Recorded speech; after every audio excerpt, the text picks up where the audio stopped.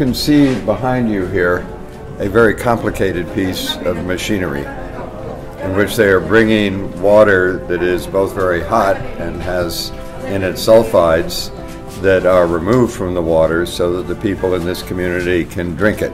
A very complex process, but it's really a very simple issue, and that is that water is life.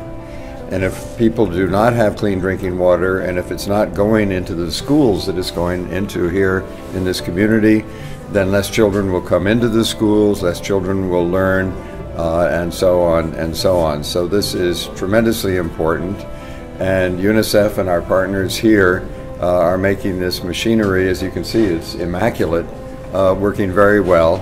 I've just met with some of the people from the community who expressed their deep gratitude to UNICEF and our partners providing this. And I promise them that in this community and elsewhere, we will continue to try to bring water to as many people as possible here and throughout Syria.